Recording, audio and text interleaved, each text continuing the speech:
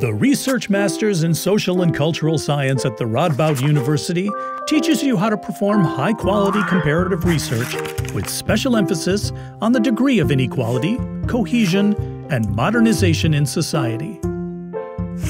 You will focus on differences in access to resources that affect people's opportunities, such as level of education and success in the labor market. You'll answer questions like why women still aren't treated equally to men when it comes to top-level positions.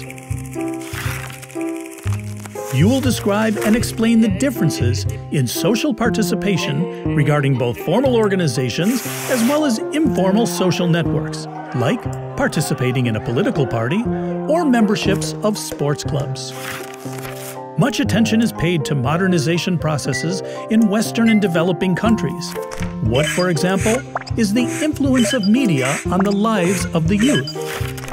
This master's provides an excellent basis for a career in both academic and non-academic research institutes.